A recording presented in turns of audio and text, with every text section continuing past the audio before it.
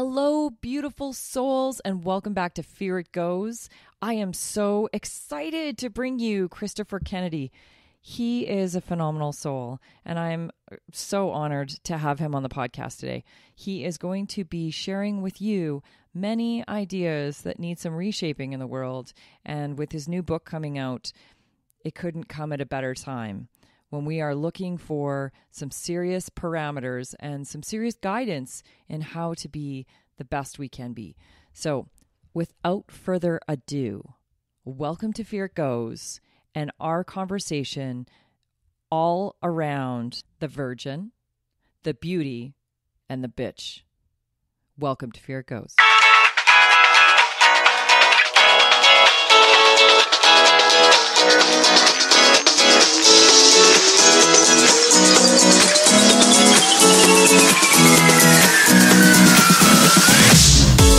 Welcome to Fear It Goes, the podcast all about taking your fears with you and doing it anyway. I'm your host, Brandy Taylor.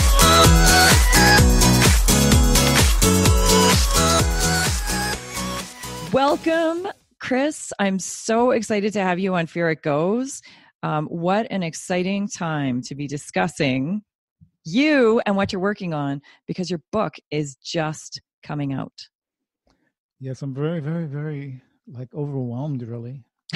It's funny, you sit back and you've worked on this thing for so long, and there it is, like a child in a manger, and it's like, did I do that? How did I do that? But there it is. It's there in the flesh, and you can, relief through it and smell it and touch it, and it's a kind of surreal. It's funny, when I was a filmmaker, I remember that process just as you describe it. It's so interesting because you start with this idea and then the idea comes out, and by the end you're just like, wow, what happened? This thing is so amazing.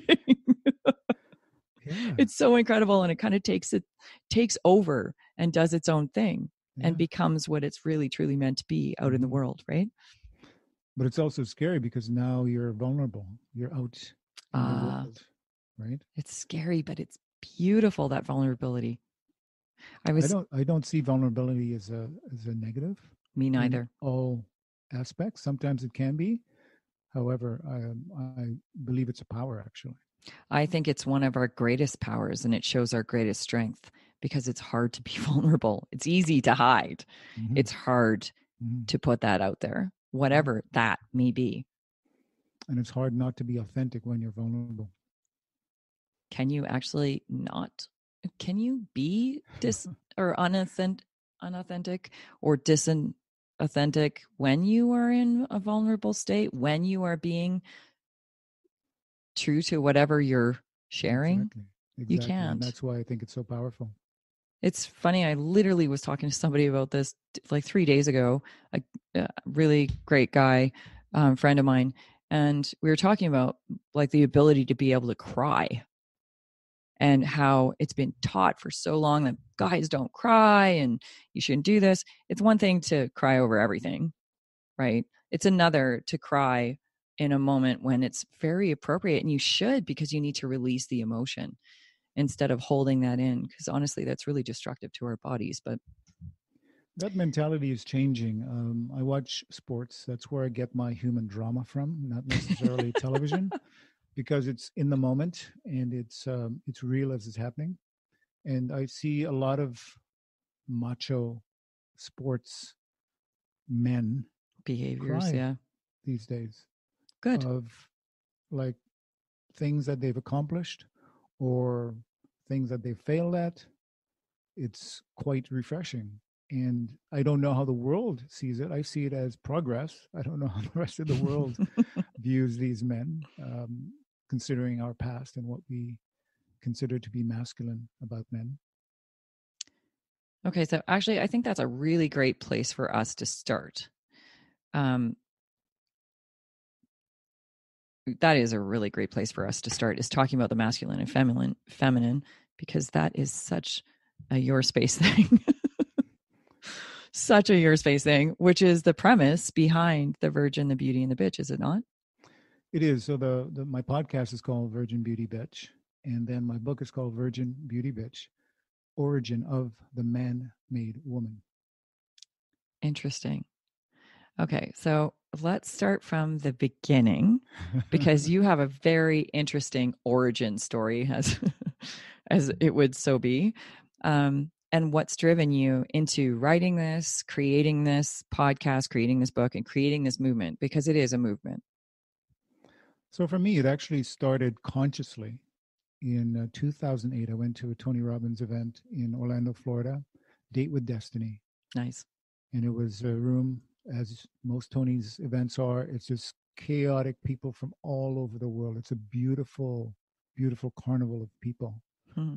And over the 10 days I was there for that event, pretty much every day, a woman would stand up in the audience and speak her heart about her life experience and the suffering she was going through. And that's what I heard most, was the suffering that all these women shared. I call it a communal suffering, is how it sort of sunk into me.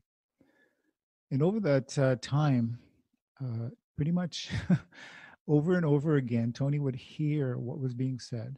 He would absorb what was being said. And then he would respond in a way that completely shocked me. And He what do you would, mean? he would look at these women and he would, like I said, empathize with where they're at and what's going on with them. But he would then turn the mirror around and say, look at yourself. You are beautiful. You're smart. You're ambitious. You've got everything going for you, but you're living your life as a man. You have lost your Interesting. feminine. Right. That really resonated with me. Not in the moment. However, about a year later is when I got the idea from the heavens above to write a book about the feminine. I had no idea what I was getting myself into. However, the pull and the drive to that topic was so strong that nothing was going to stop me from doing that. In fact, 10 years later, I'm still writing that book. However, as a pit stop, I started my podcast, Virgin Beauty Bitch, as a way of exploring archetypes that I notice have influenced the lives of women and they take for granted, men take for granted. However, they've not served women because these archetypes are actually invented by men. Right. Women did not invent these archetypes for themselves. Men placed it on them, and that's how they live. So, what are these archetypes? So the virgin, purity, Ah, chastity, right. it goes against everything a woman is born to B. create, which is life. It basically stops that process until a man is ready for it. Because it's all about the man. It is all about the man. It is all about the man. Right? And beauty, if I look out into the animal kingdom, there's not an animal species on the planet where the female has to use beauty as her attraction. Only humans make women do that. That's funny, actually, when you say that, because you think about birds and the males are the ones that are really beautiful, and the women or females are the ones that are muted colors. Absolutely. Huh. Look anywhere Interesting. I hadn't thought of that. in the species around us on the planet Earth. Female humans are the only ones responsible for beauty as their attraction. Huh. Beauty and semi-perfection or Mm-hmm. perfection. Mm-hmm. And it's ruined many a life. Yes, for women. absolutely. And the bitch, I mean, it is the ultimate muzzle, the ultimate, chain that is held by men over women. Right. There's no word in the language of any culture that equates to it for a man as far as being, denigrating. Oh, I don't know. I think there's a few others. Not as universal as bitch. There's nothing as universal. There's one that starts with a C that's pretty bad. No, I mean for men, there's no equal to denigrate a man with one word. Interesting. That one word denigrates all women from the moment they're born. You're born under that brand. Right. and you live with it through your whole life. Interesting. And women have done their best to change that image of that word. Right. In fact, you go to a school, any school these days, that word is thrown around by the girls more than it is by the guys. That's why I don't think it has the same power or the same meaning that's placed on it as it did even 30, 40 years ago today. There's other words that contain more charge to them, for sure. But it's interesting too when you look at that archetype, when you look at these as archetypes, because I had never thought of them really from this place. And I see now why you say man created these images and how you should fall into one of. But the bitch is a very interesting archetype because it's very masculine driven from a very masculine energy standpoint of create by any means necessary, do by any means necessary, drive by any means necessary. And that's not feminine. Feminine considers multiple aspects when it comes to how we choose to create or how we choose to do and who that's going to affect and how. Whereas masculine energy, not always, but often has done this. And that's how we've seen like economies rise. That's how we've seen companies rise. That's how we've seen people move through ranks is I will do whatever it takes, regardless of what that means. And women have done this too. I'm just saying that tends to be more of a masculine space. Yeah. Interesting. Yeah. So that's how the podcast was born, was to explore these archetypes and to speak with I mean, the podcast is not necessarily about those words. It's about the experience of women in life, right, and showing their experiences in contrast. So that's very obvious. A lot of women are living their lives just to survive life, just to get ahead, to move forward, and these archetypes or these influences, they don't even realize drive them forward or guide them through life. And they're not able to shed them because they're not even aware of them. Well, the beauty one, I think, is become very much in the forefront. Dove did that incredible campaign to really bring this forward and say, hey, this is not okay. No one has to be the perfect model. No one has to be the Barbie doll. No one has to be these unrealistic, perfect images. And it's funny because even when we look at the world of modeling, these pictures are cleaned up. These pictures are modified. And you see the end product, and it's half the time it's not even really that shoot. It's not a clean shot. It's not the perfect shot. It's been cleaned up. It's been perfected. That nose has been slightly altered. There's been some shadowing placed here so it exemplifies this area, or you know what I mean? Like it's not even real. There are now, there has been for a long time, apps where girls can do that own remodeling of themselves and present themselves that way as well, as perfect as possible, because it's still so ingrained. The seed has been planted a long time ago, and it's still so ingrained. It's fascinating, actually. It's funny that we're talking actually about this. I came across something the other day that was an app, not about altering your picture, but creating the perfect avatar that is you. Right. So same idea, almost like the perfect you. What would you look like? What would your hair look like? How perfect could you be? And I'm thinking to myself, oh my God, I don't want anything but me. I just want to be me. And you can love it or not. But if you're a young girl, young boy, and you want to fit in, you want to be popular, right? That is your prime focus at that stage of life. You're going to do what is available to you. Doesn't that say so much about what we're teaching our kids, though? If this is the primary, if this is what we need to be popular, to be great, to be accepted by our peers, right? I have this in the back of my mind. I carry this around. I don't share it very often, but it's like, to me, your mother is your surrogate, and your society is actually your mother. I would agree. That is the one that gives you all your values and the things that you want to strive for. It comes through media. It comes through things that you read, And your peers. yeah. Yeah. So I your totally mother agree. gives you birth, but Well, and that whole concept around nurture versus nature. And I honestly believe everything's nurture. Everything is nurture because it can all be altered. So mindset moves, or your mind moves it all.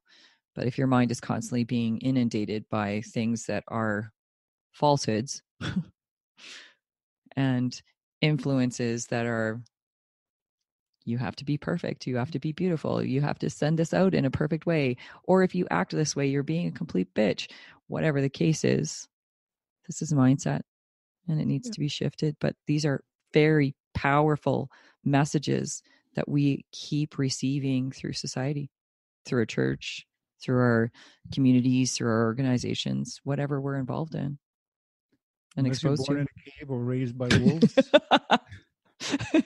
We should all be, what's his name from Jungle Book?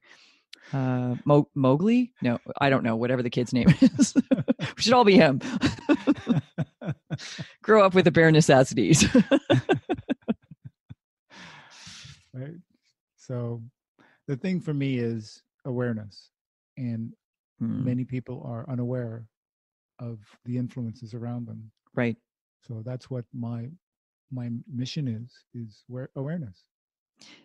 That's mine too. It's to challenge, to become aware of these things, to challenge the belief systems, to be able to move forward. Because as soon as we realize this belief system that I'm holding is not serving me or the people around me, it's time to change it. And you can't do that without awareness. Absolutely not. Absolutely not. Yeah. So I guess that's our job. That is our job. Yay to us. Yay to us. Let's build this awareness and broaden this message on how to be true to you and how to be authentic.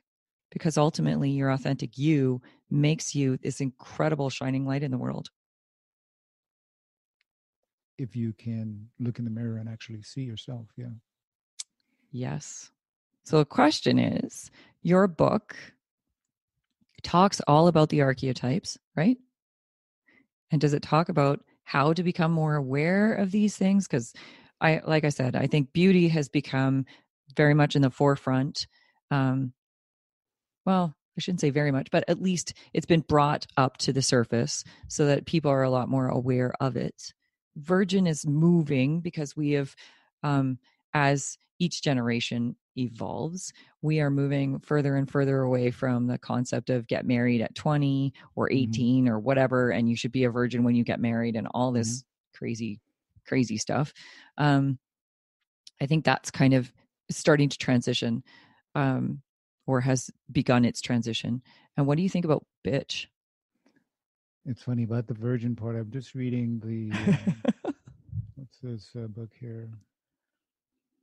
The big bestseller book. Was it the what's it called? It's right in here, but I cannot see it on my phone here. Oh yeah, the purity myth. The purity method? Myth? Myth. Have you not heard of the purity myth? No, I haven't even heard of it. Yeah, it's all about the virginity movement and how powerful it is, especially in the United States. Okay. And it's a book specifically on that topic. And meaning going back to virginity, like as in hold off and abstain? Absolutely. Right. And it's not in shrinkage if you read this book. Oh, really? Yes, it is a major movement. Absolutely. I mentioned a little bit in my book. That's what she focuses on in that book. Yep. I would definitely recommend it. Absolutely, 100%. Interesting. I would not have thought, obviously, or I wouldn't have stated that, but that's surprising. I mean, I can understand abstinence from a space of I need to love you. This needs to be something not just cheaply given. Do you know what I mean? Like where it's a mutually respecting relationship. I understand that 100%. I cannot understand the concept of, I just can't understand the concept of holding off until what? What's the marker? What, holding off for the man? Is he supposed to hold off too? No, he's not supposed to hold off too. That's the double standard. He's supposed to come into the room very well experienced in initiating you into the fine art of lovemaking. That's his job. Oh my God. Right? God help this world. It's the craziest double standard there is. However, it serves a purpose.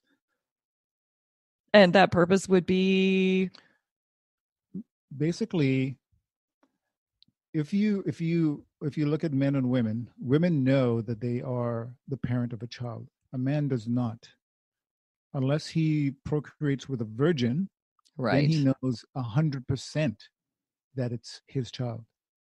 To take back that power, we invented virginity. Oh my God. So you hold it until the moment of marriage for that one man. That's the whole idea behind virginity. Okay, do you want to hear something really funny?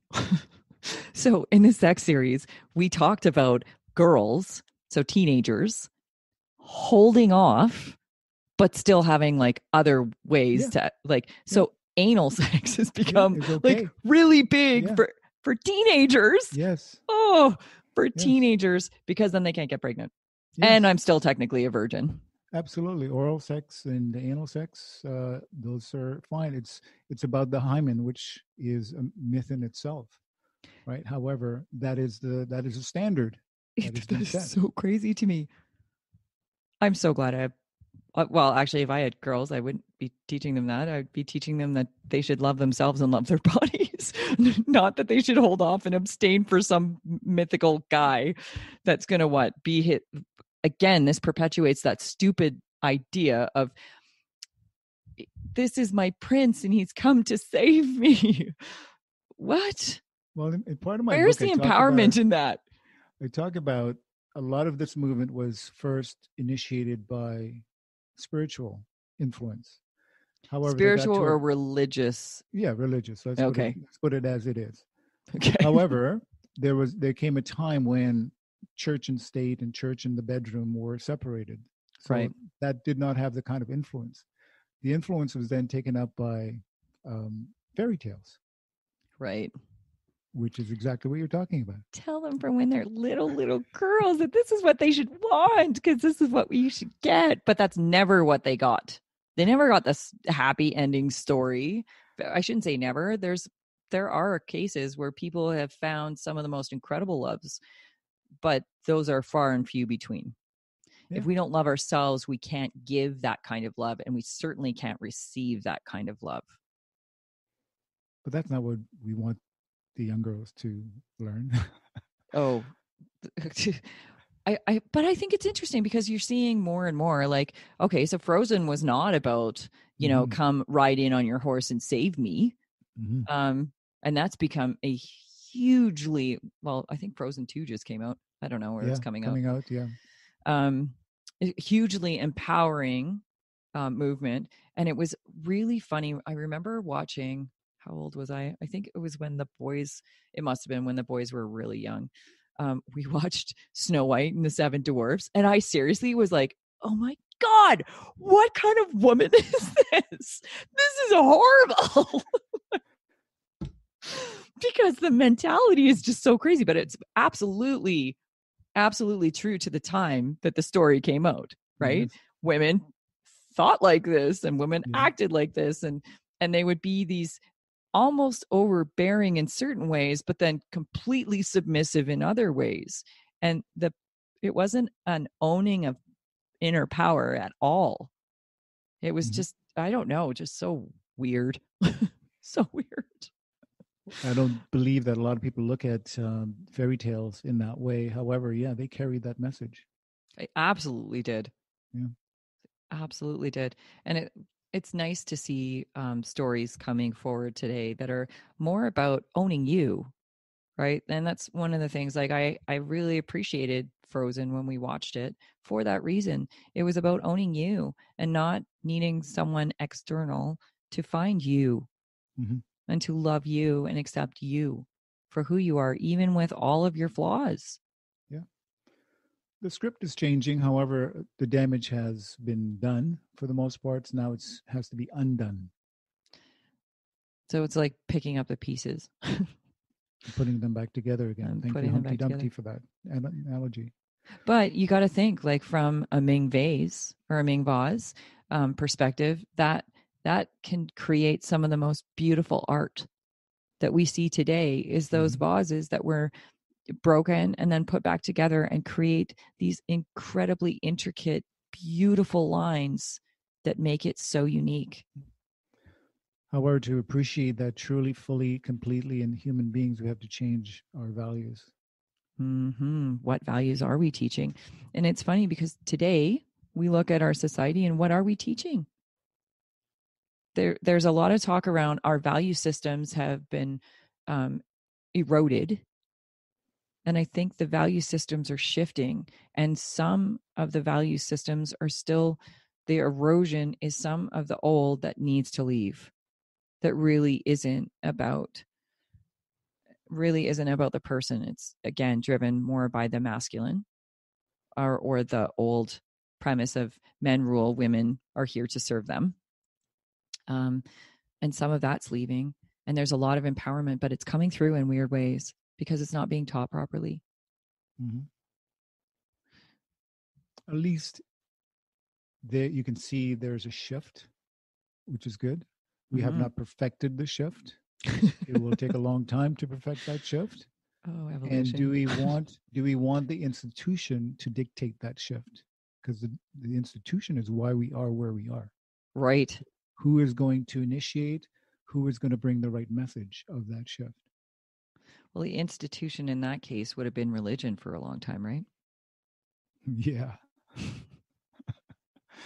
that's my world. That's where I grew up. I grew up pretty much from a baby until my mid 20s in the pews of a church. So I'm very, very familiar with that institution and its teachings. Right. And there are a lot of values there that I Absolutely. do hold hard and fast to my soul. However, the execution, I was not always so incongruent, totally cool with. Right. It's so funny because my kids and I were talking about religion and what's in the Bible. And I said, there's some really fascinating things that have been stated in the Bible that I wonder very much on the interpretation of what was said. And we're talking about like the one scene. I haven't read the Bible since I was, I don't know, in my teens. It's been a very long time. I think it's maybe time for me to pick up that book again, for the simple reason that there are some really incredible stories. So the one with the woman and the baby, the two women and the baby, Yeah, was that King Solomon? Was that? and they were going to cut the baby Yeah, in half, right? yeah, King Solomon. So this is the story truly of ego love versus pure love. Yeah, Ego love says, cut that baby in half because I own it. I want it. It's mine. Pure or that you love, can't have it. or that you can't have it. Yeah, if I can't have it, you can't have it. Or the other side, which is pure love, that says, I love you no matter what, and I will give you whatever you need. And if that means I don't get you, if that means I can't, I don't experience this, then I'm going to give you what you need. That's pure love.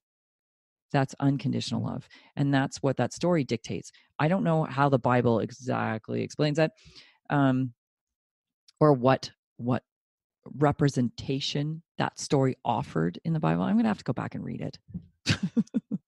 I am going to have to go back and read the Bible, but I'm going to be like getting mad at the Bible. As far as messages of morality, Right. messages of humanity, Yes. the Bible all of True. the religious texts are tremendous sources of information and knowledge. Right. It is how then it is preached Right. that becomes convoluted and with an agenda sometimes. Well, I find anything that wraps any lesson that is wrapping shame and guilt around it, there's a problem there. That's control. Yes, absolutely, right? And again, that's why I struggle myself with any religious faction, because it is about control, and I don't believe that that's what the true lessons of that is teaching you. It's teaching you about you and you being the best you can possibly be out in the world. And there's so many incredible examples that the Bible describes of people being their absolute best or their absolute worst, and how we can rise above that and the things that we can actually do. Yeah, if you can read it from that perspective. However, you're usually being taught. No one reads the Bible cold and gets the messaging. Someone has to usually help you, assist you in the interpretation. But what is their motivation for their interpretation? Well, I think back to all the different religions that have stemmed from the Dead Sea Scrolls, right? Multiple different religions have stemmed from that, and one is better than the other according to one to the other. But why? It's the same messages, just interpreted differently and now spoken differently. I have this belief that someone once said that humans are a virus upon the earth.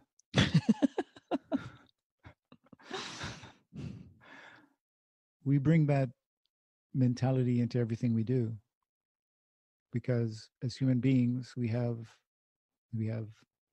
things like egos, we have emotions like jealousy and hate, and right. that will always influence how we present anything to anyone. It can never be pure, because we're not pure. We're a virus. we're faulted. We are faulted. Ego is so interesting, though. When we recognize it for what it is, it's a lot easier to be aware in any situation on choice, because every single thing that we do creates choice. Every single thing that happens in our day creates choice. And even when we don't think we have choice, we always have choice. And it's those micro moments of choice that we shine or don't. Our ego is there, or we're pure, or what space we come from. And I'm constantly looking, saying, thinking to, well, I say this, and then there's moments I'm so caught up in my own ego. It's just complete bull. But I'm always assessing. I'm always assessing. What do I want out of this? What do I want to give out of this? How do I want to offer this? Or what do I want to experience from this? I believe that most people don't look at it that way. It's, this is what I want. So right. Your array of choices are narrowed to one. Infinite possibilities to one. That is so very limited. I don't want to live in that space. You have a choice. I do have a choice. I choose not to. I choose to live in a space of many, many, many, many, many choices, many, many options. And it's funny because you're 100% right. I want, therefore it is. This is the reality. It's not the reality. It's the reality I'm choosing in this moment. I'm choosing this. And it's a very,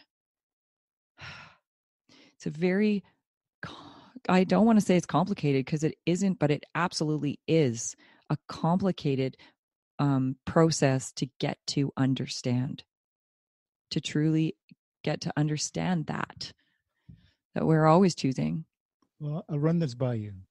What happens to you when you are a baby, a child, a young child, and you want?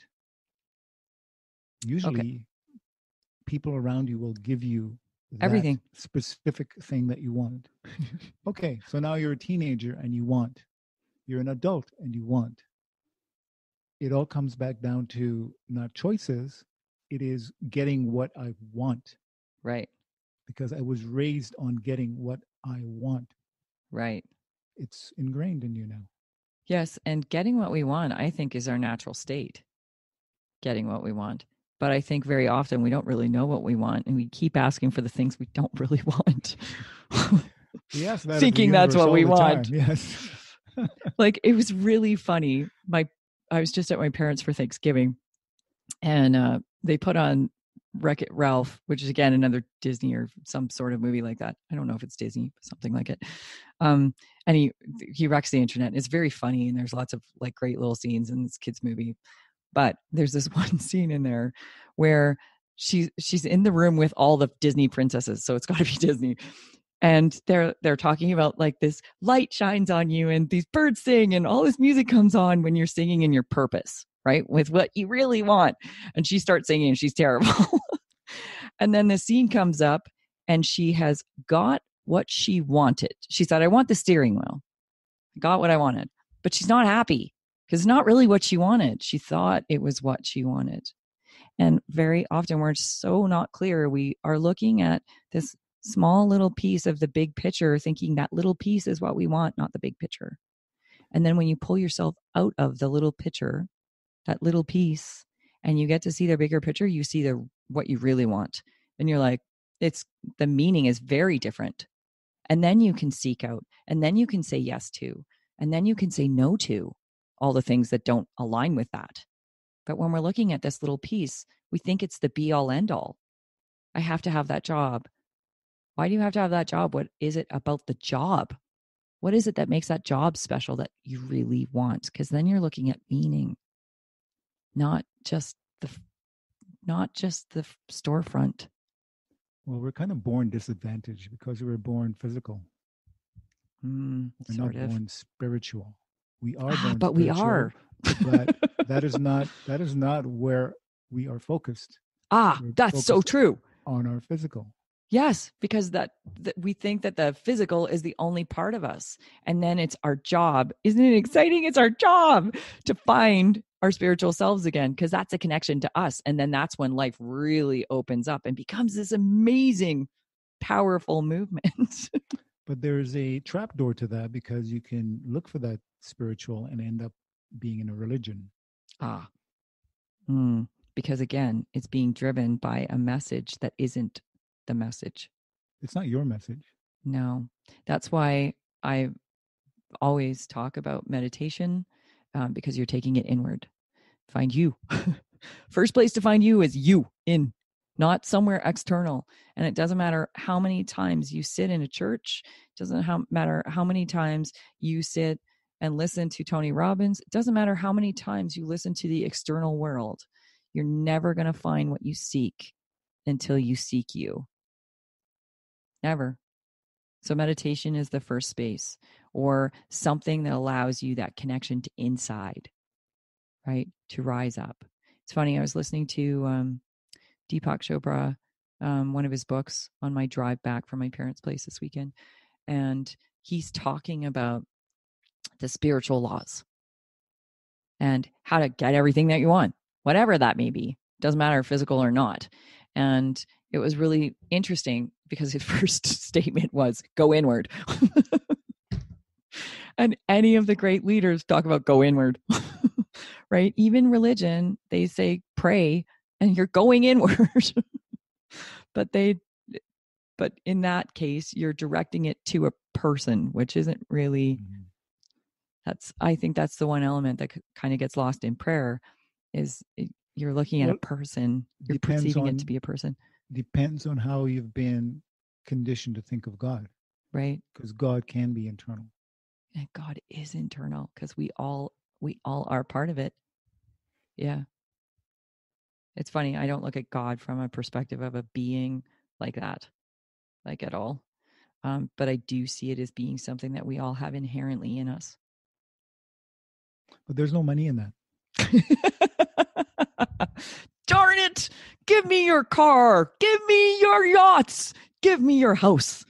There's a guy down in the States. He's a billionaire and he's made his money like this. He's a preacher. It's crazy. He's got his own TV station and he says this, give me your cars. Yeah. Repent. You're right. Darn it. Meditate, go inwards. Whoops. I mean, take my meditations. Yeah. So funny. Okay, Right? so let's talk about your book. Well, we sort of haven't, but in your book, we talk about the archetypes. You talk about some ways to start recognizing these and becoming more aware.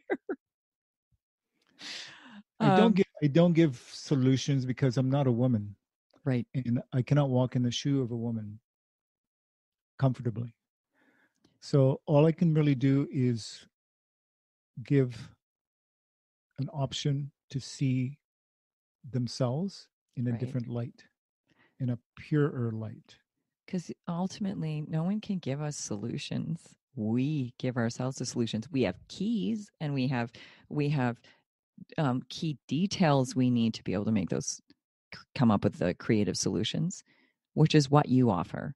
You offer those details, those elements, those pieces that allow the awareness to go, oh, I get it. And now this. Exactly. Yeah. Exactly. So as I started with my story was about the feminine, is what it ultimately is. And ultimately, that's what I want to create, is a book about that essence. So I've continued past Virgin Beauty Bitch to continue writing on that topic. And it is just blowing my mind to see it in its nakedness, what feminine actually is. Is this the book we were talking about that has to do with Adam and Eve?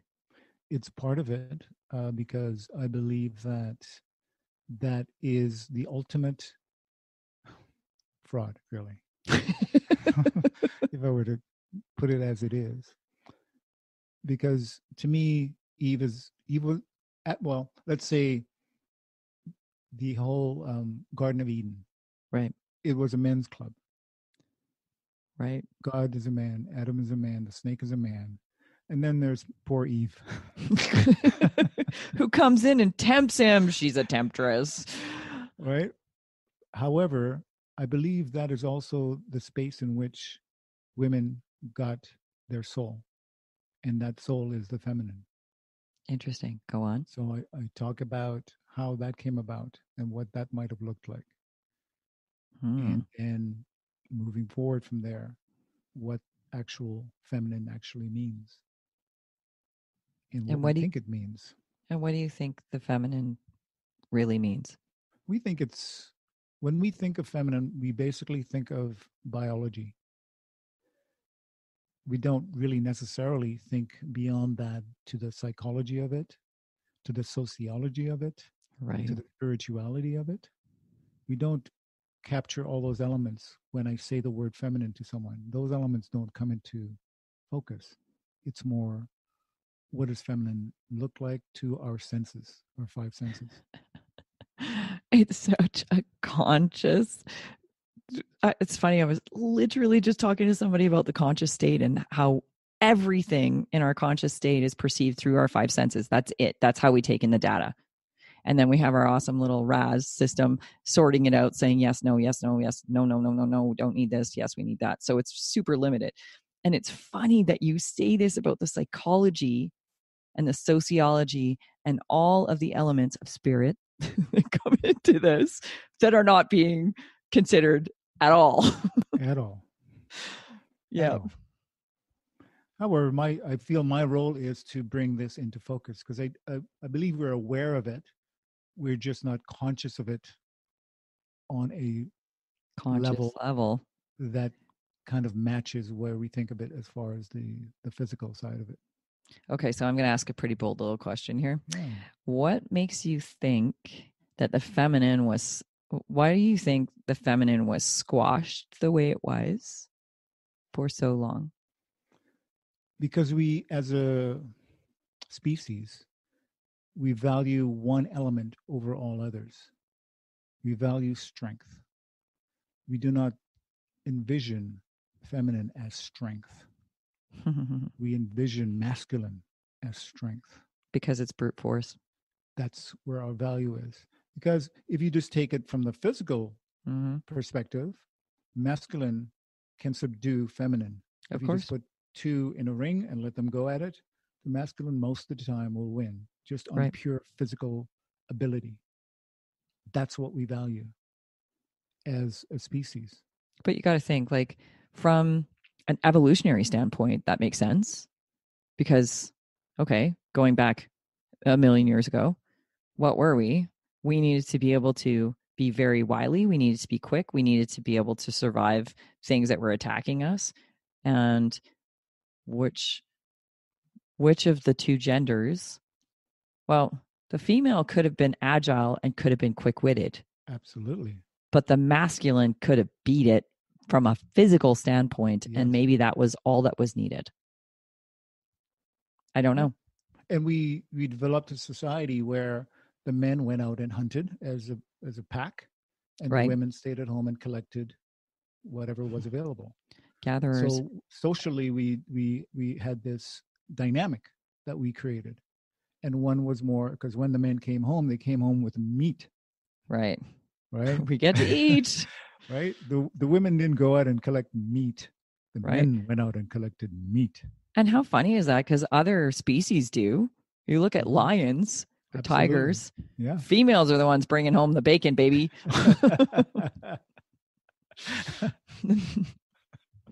Right. But we don't, as human beings, we don't use just our born faculties. We invent things. Right. And men invented weapons and invented tools to make their job easier, to give them an advantage. Right. Interesting. Hmm.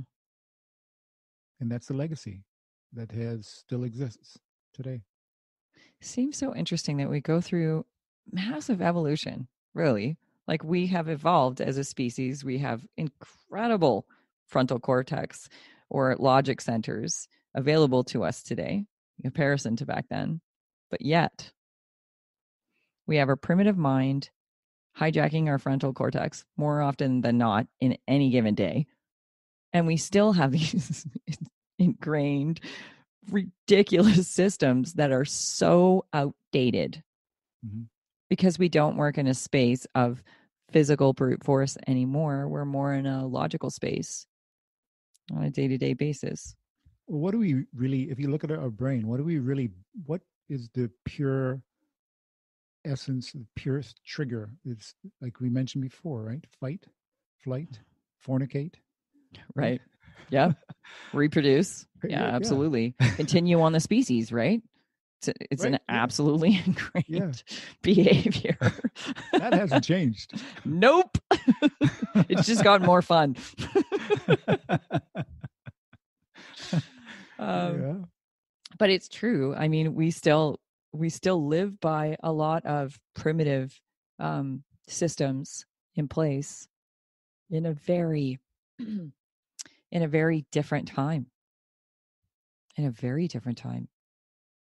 Yeah. Well, our external world has changed. Our internal world, not so much. But the work can be done very easily. The internal world. Yes. The internal world that gifts us so much that we don't understand. Okay. Your book is coming out when? So the ebook version, I'm going to go online on November 4th, and Woohoo! we're going to jack it up to get ourselves a bestseller on that date. So, listeners, pay attention. Go on Yes. and buy a book because this, to become a bestseller, it's 500 copies, right? Are you going Canada, US on Amazon? I have someone looking after the nitty gritty details. I would prefer, yeah, Canada and US, all in North America for sure. Okay, So so we'll. people, when you do this, because I've been through this, Mhm. when you do this, do not buy 5 books because that only accounts for 1 book sale with Amazon. The way that they measure these metrics to determine bestseller means per purchase, not per book. So please go and buy one of these books. And as far as print copies are concerned, I'm going to start a campaign, not a campaign, a promotion, let's say, on social media. Yep. Where I have 50 copies that I've had printed, and the first 50 people to order them from me, and I have to work out the details as to how to get that link sorted out. But it'll be on my social media. The first 50 people I will sign and send a signed copy to them. That's awesome. And what is your handle on, and which platform are you going to be using? Probably Instagram all of and them. Facebook typically are the ones that I'm most attracted to, and it's just Virgin Beauty Bitch, just the podcast and the Okay. title of the book. Excellent. To find us, to find me. I say us because the podcast I do with a partner, Heather Erlin. But the book was just something that was inspired in me that I felt would be a good piece to add to what we were doing on the podcast. Also, I don't know, after many talks with you, it was also something that had to come out. Oh, yeah. It's funny when a book starts with someone and the idea won't leave you alone. It basically stalks you. Mm-hmm. I don't fight those so much. It takes me a while to answer the call sometimes. Yeah. I had a book that did that with me. It stalked me. I was like, all right, I'll write you. Goodness gracious. I need to be born. Come on. I need you to leave my headspace because you're like crazy. Yeah. So funny. Okay. So if you want to reach Chris, you can reach him at Virgin Beauty Bitch. You can on Facebook, on Instagram. If you want to get his book, absolutely. November 4th, Amazon.ca and Amazon.com. Purchase from either of those spaces. You will not regret it. Chris is a beautiful writer, but you can tell by the way he articulates his words. He uses his words very well. What like would I you said, like? it wasn't the path I chose. It chose me. I find that often. Yeah. And then it takes you on a ride and Yes. you're on the freight train. You become the freight train, really. Exactly. Right. Yes, As long it's as it's fantastic. sort of downhill, I'm good. Yeah, but the freight train doesn't matter. It'll just push through anything. Sure enough. It'll push through anything. Is there anything else you want to leave the audience with? You know what? The message is become aware of what your influences are. Like, why do you believe what you believe? Why are you? Why are some things in your life so important that they guide you and you don't guide them? Ah, that's such a beautiful question. What is guiding you instead of you guiding it? Because I talk about tools often and whether the tool is using us or whether we're using the tool, right? And I think your brain, your beautiful mind is an incredible tool that often we allow to run around like an untrained puppy. Yeah. It's doing whatever it wants and jumping on people and yes, and peeing on them and running out into the street. That's our minds. And I think that we can have very beautifully well used, well honed tools. And once you have them, again, life opens up, right? And I know that that's your mission, is to open people up to the beauty of who they really are. Absolutely. Not the physical archetype. Absolutely. Yes. I'm an advocate of sort, I guess, for women. However, my major goal is humanity. I hear you. It's not about male or female. It's about all of us. And this is why I love you. We carry a very common goal. Actually, so I should say this before we go. Chris and I are part of a mastermind group that is phenomenal people. I have to admit and give it up to the woman that started that whole mastermind. Her name is Christina Marlette, and you are going to hear from her actually in the upcoming podcast. But she's an incredible person, and We love her. all the people that she's brought together, though, incredible souls doing incredible work. I'm so grateful that she's kind of created this space for us to all incubate and evolve in that space to really go out and do something powerful. I'm so appreciative of her, but I'm so appreciative of our group. Hail, hail. I don't I don't know how to follow that. Amen. Amen. Thank Chris, you very much for this opportunity.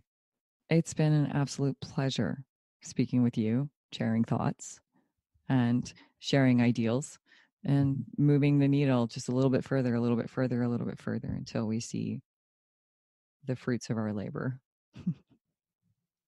I don't even know if we will see those fruits necessarily. However, as long as they fruit. I think we will see those fruits.